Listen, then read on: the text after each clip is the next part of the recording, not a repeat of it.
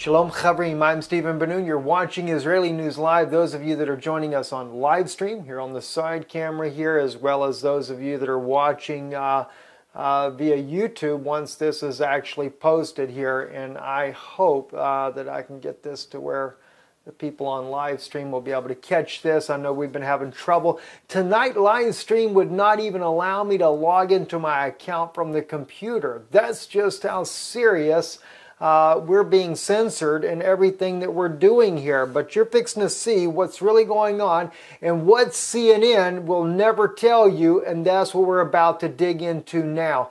It is a serious situation that's happening over in the Middle East. It's a very serious situation going on around Russia, NATO. As I've gotten, several of you have sent me the articles there, how that the United States for the first time has done what the NATO charter never would allow to do, and that's the aggressive posturing that the United States is doing, leading the way, surrounding Russia completely in. She is totally surrounded by all of the countries around her, or by NATO's powers there. It is like cornering a wild animal that's about ready to come out fighting. And I want to share with you some of the things that are going on in the news that we have done some research on Russian news media for you, to let you know just some of the reasons why this is escalating into a major conflict. And of course, it is always over money. It's always over the oil. But it's even deeper.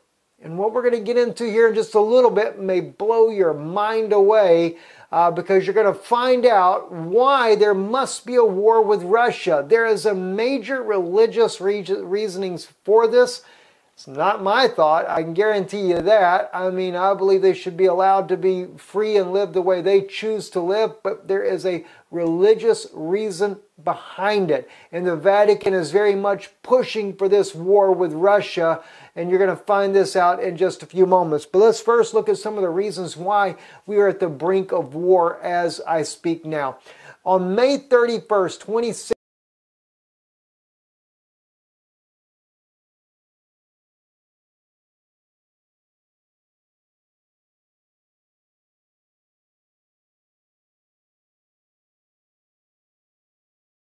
Russian languages that reported this. It says Israeli media participation of the Gazprom in the Leviathan, a large-scale terrorist attack. That's the way Yaakov looked at this, as being that if he did participate, it would be like having a large-scale terrorist attack. Now, it's not so much the reason I want to focus on that, but what I want to focus on is the fact that Gazprom was given the right to actually participate in the Leviathan oil field. But those of you that may not know, Gazprom pulled back away from this after the Israeli government actually signed a deal, the courts that is, for the big giant, the oil giants, Noble Oil, and the Derek, of course, Derek was going to be involved no matter what, because that is an Israeli company there, but Noble, who is also in part with some of the Vatican's big oil companies as well, but they ended up getting the oil rights there. But let's go into this article a little bit. Investments of the Russian Gazprom in the Israeli gas field Leviathan gas giant will partly solve the problem of lack of funding. But the good news ends, laments Israeli journalist Yaakov Salel in Globes.co.il's edition. As noted in the article, he states this: Israeli Prime Minister Benjamin Netanyahu made a great gift to the Russian President Vladimir Putin on the 25th anniversary of the establishment of the Russian-Israeli diplomatic relations. The Russian-speaking appointed Avigdor Lieberman as a Minister of Defense. Those of you that don't know, he is a Russian-born native. He speaks the language fluently, very close friends with Vladimir Putin as well. This contributes to the fact that Gazprom has been approved for the development of the Israeli gas fields.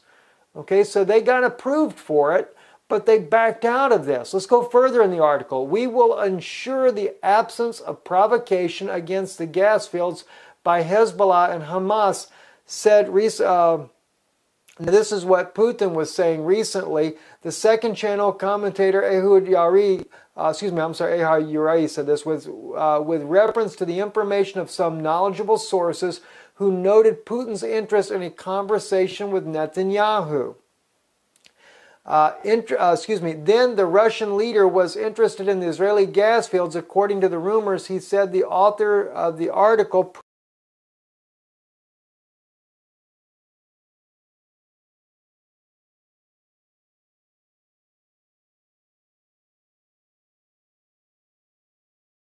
the publication makes an unexpected conclusion. In his opinion, Gazprom's participation in the development of the Israeli gas fields would be akin to a terrorist attack, and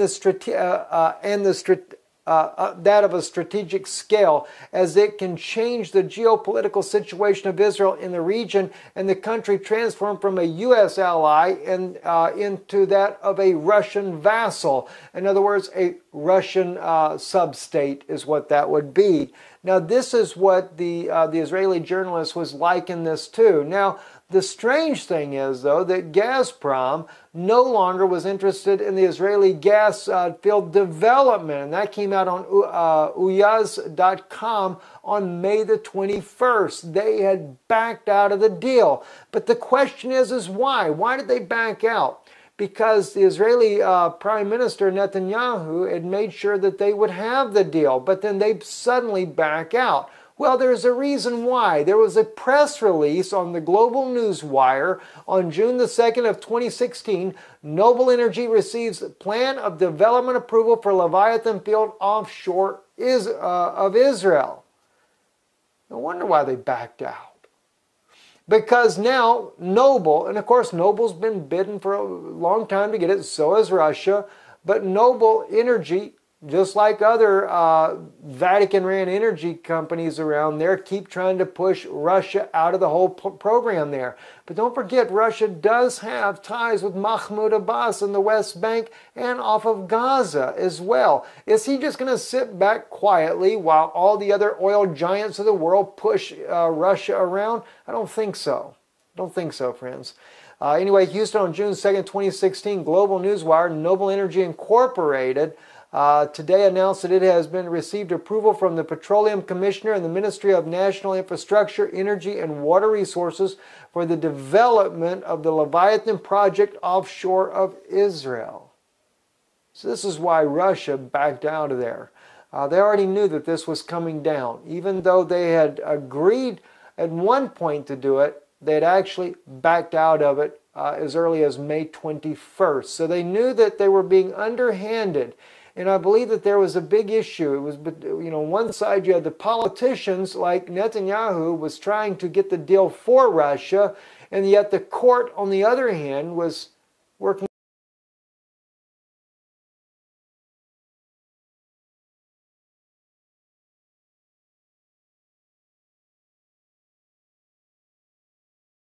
And Noble, that is.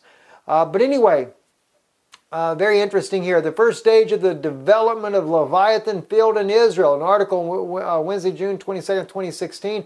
According to the U.S. Geological Survey, the amount of undiscovered, technically recoverable reserves, Leviathan, is a total of a little less than 3.5 trillion cubic meters of natural gas and 1.7 billion barrels of oil, presumably under the gas field at the depth of 5.8 kilometers, is an oil pool, the potential of which with a probability of 17% is 3 billion barrels at a depth of 7.2 kilometers, and perhaps even lies about 1.2 billion barrels of oil.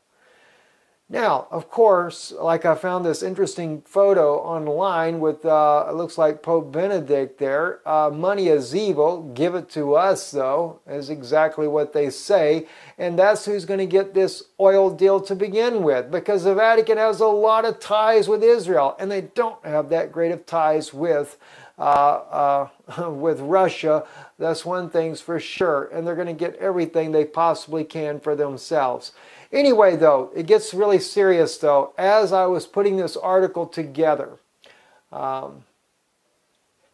this came up here. June 22nd, 2016. It's not a very old article. It was only a few hours old here. Putin, Russia Russia will force response to NATO's actions. That's the best translation I could do for you on this particular article here.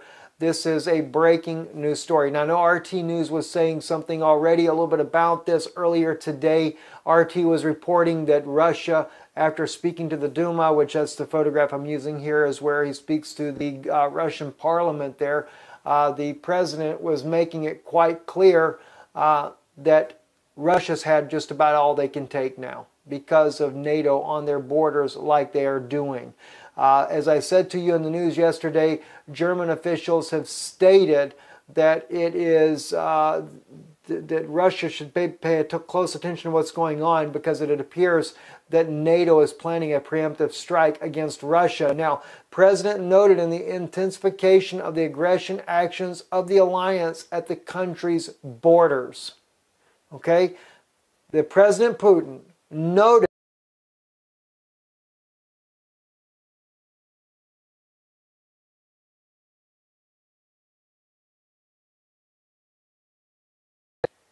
Moscow will be forced to respond to the aggressive actions of the North Atlantic Alliance at the borders of Russia. This was stated by President Vladimir Putin in a speech at the State Duma. That happened just hours ago. While we are again as it was before World War II, we do not see a positive response, he states. On the contrary, NATO intensifies its aggressive rhetoric and strengthens its aggressive actions near our borders, said the head of state, President Putin. He goes on. Earlier, NATO Secretary General Jens Stoltenberg announced the increase in the number of patrols and exercises conducted on the eastern borders of the alliance. He said that planning a major increase in NATO since the Cold War, in particular the battalions of the alliance, will be located in the Baltic states and Poland. Permanent representatives of Russia to NATO, Alexandra Grushko, noted that in some EU areas of cooperation in the alliance felt anti-Russia orientation. According to him, the policy of NATO's expansion contradicts the real security needs and creative dividing lines, and are creating dividing lines in Europe. And I'm seeing that as well in the news. We are seeing people in France, seeing politicians in Germany, both speaking against what's going on. One German official called it a saber rattling.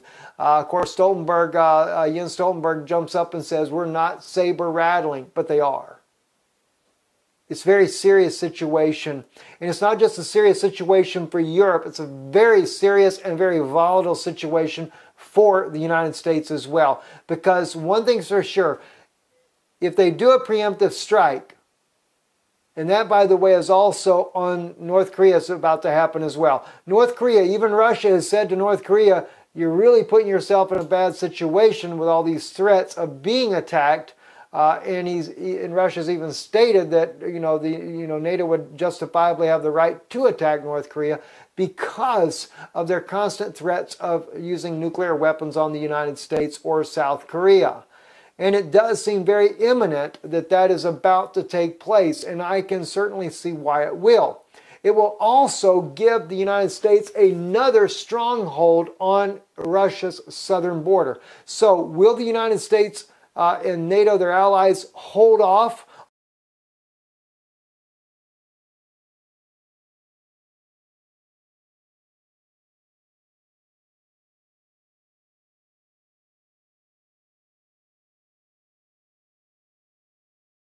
You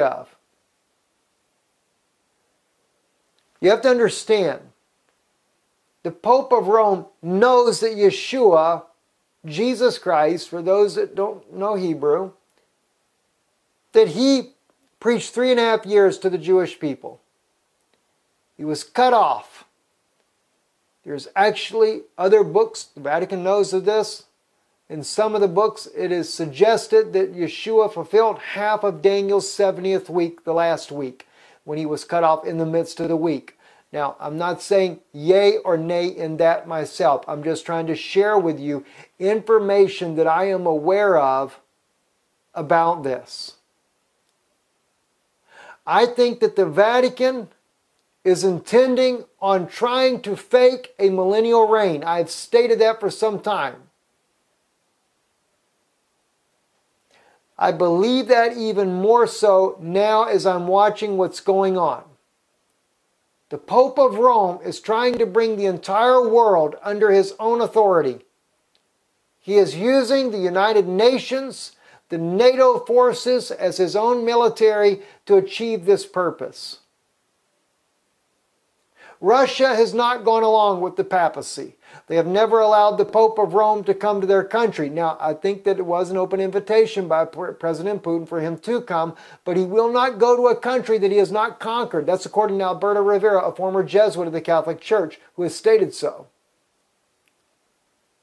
But what I'm trying to get you to understand is I think I see a connection with what's happening, even with the possibility that a war is about to break out. Remember what the Pope said not too long ago, back before 2015's Christmas timing. He said this will probably be the last Christmas as you know it.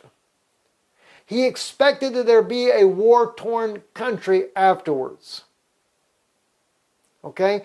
Now Putin is realizing that he is about to be attacked. Or are they trying to get Putin to strike first? You know, Putin does not want a war. I really believe that. I don't believe for a moment that this man wants a war with NATO. But I also believe that if he ends up in a war with NATO, he's going to have to strike hard. And I'm not siding for Russia or United States. I'm not on either side of this. I stand for Jesus Christ.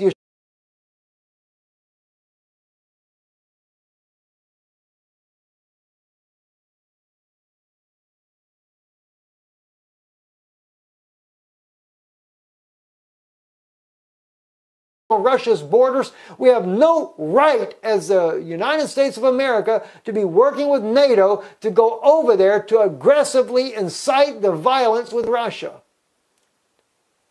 The people, Russia has never, they've not come after none of us. If anything, they have done one thing. They've tried to protect the Christian people that are living in the Middle East from the aggressors that the Obama administration took and built up a massive army of Muslims to kill off the Christians of the Middle East. And you know why they wanted to kill them off? You know why the Pope of Rome does nothing about it? Because it's actually the Russian Orthodox Church that has more influence in the country there, like Syria, with the Christian community. It's not the Catholic Church. They have more power with the Sunnis, not the Christians of the Middle East. They're Coptic Christians. They're not the Pope's Christians, you know, so they're okay. They don't go in line with what the Vatican wants, so they can just kill all them off. But see, what did Putin do? Putin has actually gone there and tried to save those people from annihilation. God bless him for that. Doesn't make him somebody special, but at least he has enough courage to go and stand for those people that are being murdered by the Obama administration's led campaign to kill off every Christian in the Middle East. You ain't gonna like me saying it, but I'll tell you just like it is. All right? Now, something else I want to bring up to your attention in just a moment, and I will. I meant to put a clip up there, but I didn't. But let me just show you what's going on here. Now, this is not articles. This is me writing this on the screen here, if you can see it. The Pope needs to get rid of Russia, in its opinion, okay? In order to fake a millennial reign, as I said. This is why the Vatican set up its own communion service in May of 2014. They are trying to pick up where Jesus left off in their diabolical way. All right? In other words, what I'm trying to tell you here, if the Vatican is looking at the 70th week of Daniel as being cut off in the midst of the week and saying that there's still 3.5 years left, then it only seems logical why the Vatican then would take and go into the upper room above King David's tomb, put on his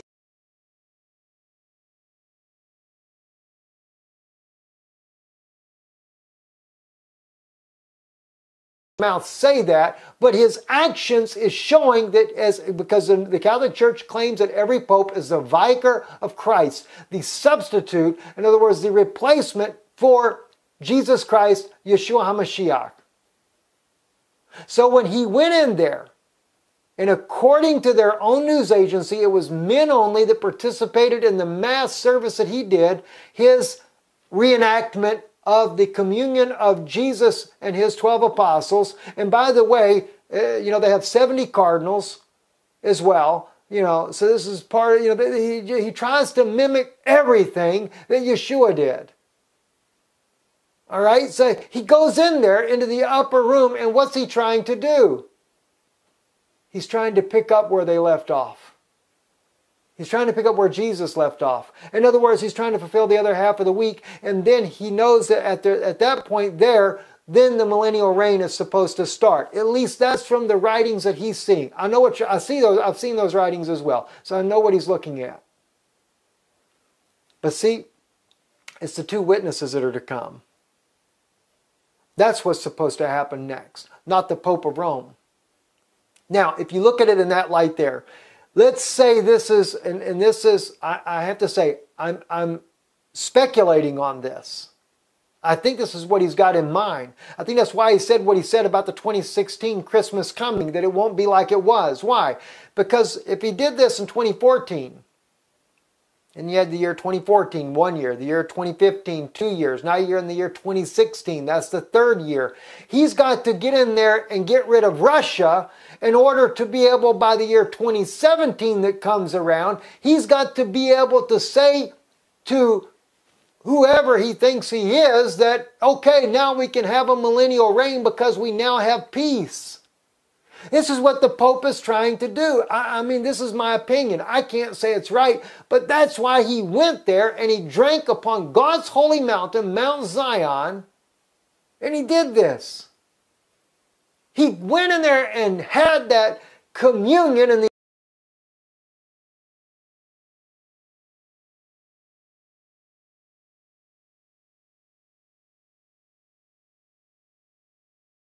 an email and said, brother, you may have missed this. Israel National News just showed the other day the Catholic Church came again and they were having to throw the Jews out of the King David's tomb. They said they were coming there for a prayer service. The Jews were holding their ground to not let the Catholic Church in. You want to know why? Because I'll tell you why. I sat right there with Brother Joseph. He's a friend of mine there. He's an Orthodox Jew over the tomb of David there. He's not the leading rabbi, but he's the rabbi that greets the men that come in. And I warned him about what the Vatican is doing. I shared with him what Obadiah's prophecy said. And he was blown away in his mind about it. And I guess it did some good. So this time when the Catholic Church tried to come in, guess what happened? They stopped them. They at least tried to stop them anyway. The Israeli special forces were there. They knocked down one of the men that was holding a Torah scroll, knocked the Torah scroll to the ground, and they arrested two of them and put them in prison. And the attorney, his name is Wolf, is standing there for them, interceding on their behalf. You know, it reminded me when I got that email from Sister Yolanda, and I want to thank you, Sister, for sending that. But you know what it reminded me of? It reminded me what God showed me in the vision about a year ago. When I was on Mount Zion, it was actually a dream, but I realize now a dream is a vision when you realize that it's beginning to come to pass. And the Lord showed me and spoke to me, wrote it in Hebrew on a stone like an amber fire, and said, there's a man drinking upon my holy mountain. And then the fire come across the stone again and said, you are to remove him. And I'd been praying there on Mount Zion is where I was at. And I was looking all around, trying to find the man. And then I found him. And he's an evil-looking man. And as he turned around and saw me coming, he had a wine glass in his hand, just like what the Pope would hold. And he poured it out on the ground. He says, I'm not drinking anymore. You know what? Now I know what the Lord meant when he said,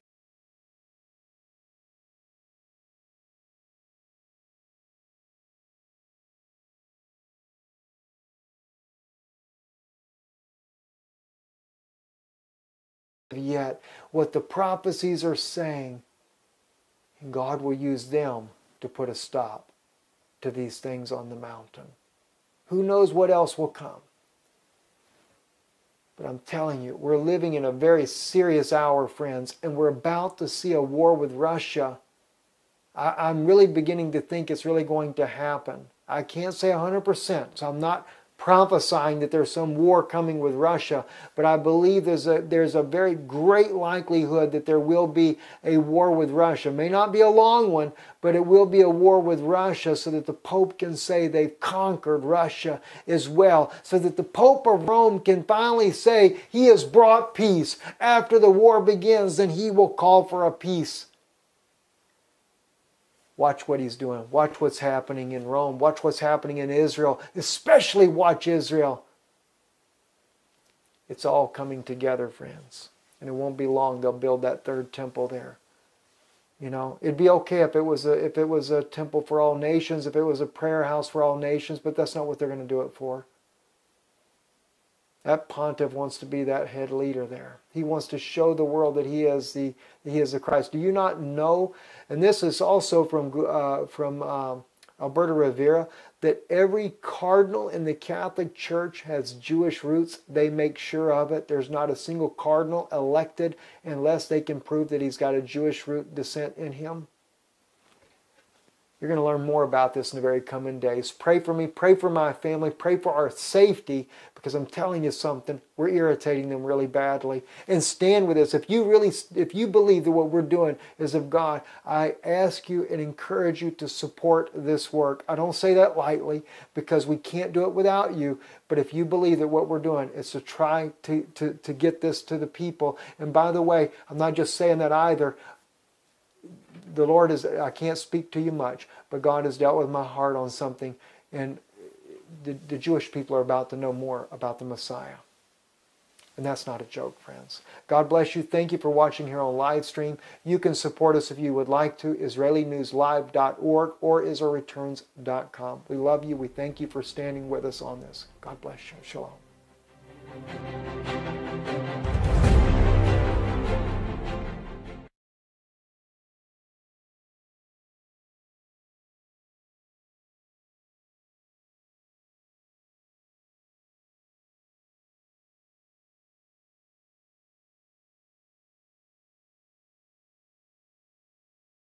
That Gazprom no longer was interested in the Israeli gas field development. And that came out on uyaz.com on May the 21st. They had backed out of the deal. But the question is why? Why did they back out? Because the Israeli Prime Minister Netanyahu had made sure that they would have the deal, but then they suddenly back out. Well, there's a reason why. There was a press release on the Global News Wire on June the 2nd of 2016. Noble Energy receives plan of development approval for Leviathan field offshore of Israel. No wonder why they backed out. Because now Noble, and of course Noble's been bidding for a long time to get it, so has Russia, but Noble Energy, just like other Vatican-ran energy companies around there, keep trying to push Russia out of the whole program there. But don't forget, Russia does have ties with Mahmoud Abbas in the West Bank and off of Gaza as well. Is he just going to sit back quietly while all the other oil giants of the world push Russia around? I don't think so. I don't think so, friends. Anyway, Houston on June 2nd, 2016, Global Newswire, Noble Energy Incorporated, today announced that it has been received approval from the Petroleum Commissioner and the Ministry of National Infrastructure, Energy, and Water Resources for the development of the Leviathan project offshore of Israel. The development of the Israeli gas fields. Okay, so they got approved for it, but they backed out of this. Let's go further in the article. We will ensure the absence of provocation against the gas fields by Hezbollah and Hamas, said, this is what Putin was saying recently. The second channel commentator Ehud Yaari said this with reference to the information of some knowledgeable sources who noted Putin's interest in a conversation with Netanyahu. Then the Russian leader was interested in the Israeli gas fields. According to the rumors, he said the author of the article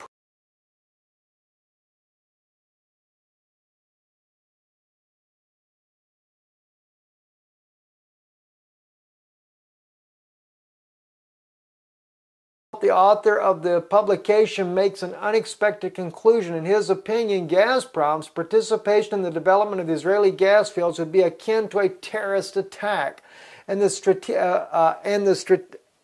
that of a strategic scale, as it can change the geopolitical situation of Israel in the region and the country transform from a U.S. ally into that of a Russian vassal. In other words, a Russian sub-state is what that would be. Now, this is what the Israeli journalist was liking this to. Now, the strange thing is, though,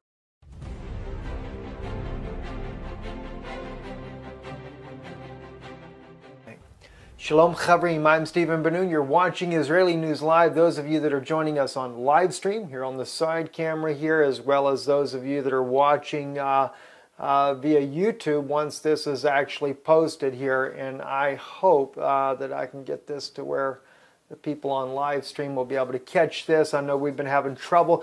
Tonight, live stream would not even allow me to log into my account from the computer. That's just how serious we're being censored in everything that we're doing here. But you're fixing to see what's really going on and what CNN will never tell you, and that's what we're about to dig into now. It is a serious situation that's happening over in the Middle East. It's a very serious situation going on around Russia, NATO. As I've gotten, several of you have sent me the articles there, how that the United States for the first time has done what the NATO charter never would allow to do, and that's the aggressive posturing that the United States is doing, leading the way, surrounding Russia completely in. She is totally surrounded by all of the countries around her, or by NATO's powers there. It is like cornering a wild animal that's about ready to come out fighting. And I want to share with you some of the things that are going on in the news that we have done some focus on, is the fact that Gazprom was given the right to actually participate in the Leviathan oil field. But those of you that may not know, Gazprom pulled back away from this after the Israeli government actually signed a deal, the courts that is, for the big giant, the oil giants, Noble Oil, and the Derek, of course, Derek was going to be involved no matter what, because that is an Israeli company there, but Noble, who is also in part with some of the Vatican's big oil companies as well, but they ended up getting the oil rights there. But let's go into this article a little bit. Investments of the Russian Gazprom in the Israeli gas field Leviathan gas giant will partly solve the problem of lack of funding. But the good news ends, laments Israeli journalist Yaakov Salel in Globes.co.il's edition. As noted in the article, he states this: Israeli Prime Minister Benjamin Netanyahu made a great gift to the Russian President Vladimir Putin on the 25th anniversary of the establishment of the Russian-Israeli diplomatic relations. The Russian-speaking appointed Avigdor Lieberman as a Minister of Defense. Those of you that don't know, he is a Russian-born native. He speaks the language fluently, very close friends with Vladimir Putin as well.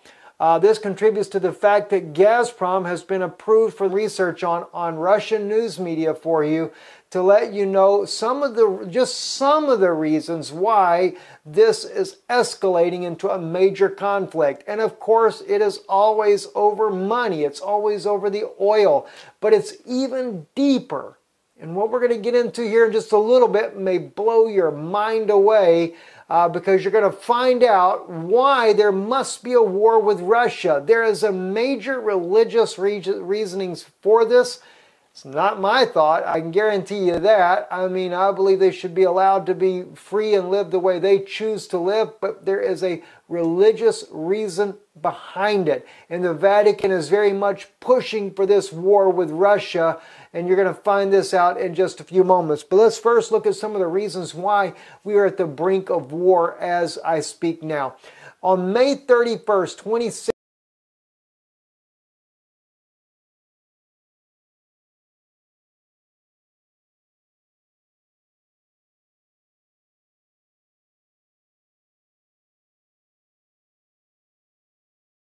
Russian languages that reported this. It says Israeli media participation of the Gazprom in the Leviathan, a large-scale terrorist attack.